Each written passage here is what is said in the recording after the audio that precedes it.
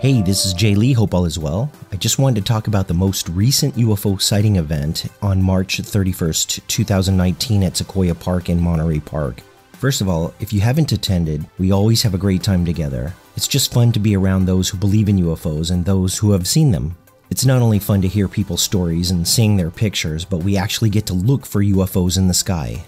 This is actually for those who are tired of hearing internet researching experts telling their stories without video or photographic evidence. I bet you these internet researching experts haven't even seen a UFO. Certainly not as much as we've seen.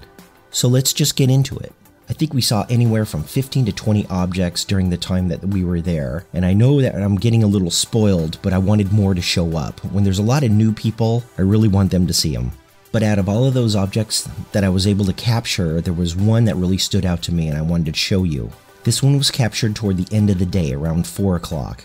What was interesting was that at the beginning of the day, we called to them, but one of the characteristics that we asked for was it to transform and to morph. Pretty much nothing that we saw that day did any morphing until we saw this one. Now I'm capturing this with my telescope. It's my ETX90 using a Sony a6000 mirrorless camera. And I would say it's probably about a mile and a half away, which is pretty close if you ask me, for a UFO.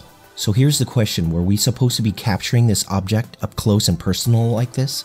With the naked eye, there's no way you would be able to see this type of detail. And yet, they come when we call to them. Notice that certain sequences of this footage present some sort of shininess, a metallic reflection that's super bright. I believe that this extreme shininess brings upon itself a transformation. I've seen many objects morph and transform without this bright reflection, but this alien tribe utilizes this technique in order to change its morphology. It's hard to use the word polymorphic or pleomorphic because it insinuates a biological entity, some sort of carbon-based living organism.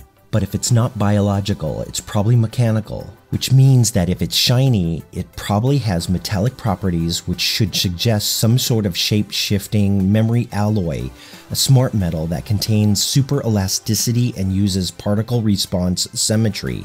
So how can you tell the difference between these two completely different objects when they are transforming?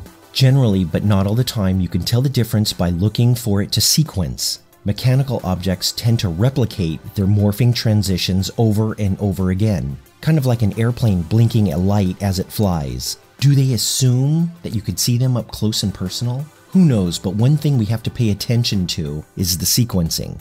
Is it showing distinct shapes that sequence through other shapes? Here's another thing with this object. The reflection stops and it continues to change the shapes. Another thing that I've noticed with these objects is that there's only a certain part of these objects that possess a reflective surface.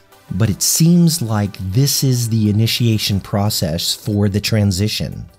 Anyway, I hope you liked the video, and please tell me what you think. I want to thank everyone who came to this last event. There was definitely a lot of great energy. I want to thank Charles, George, and John for helping me co-pilot the telescope. I think we're getting better at it. Thank you also to Fausto, Yasmin, and Shelley for heading this thing up. These guys are incredible UFO communicators. Please hit the like and subscribe button and visit the LA UFO channel on meetup.com and subscribe there also. Please come to our next UFO sighting event and we'll see you there, okay? I'll see you guys next time.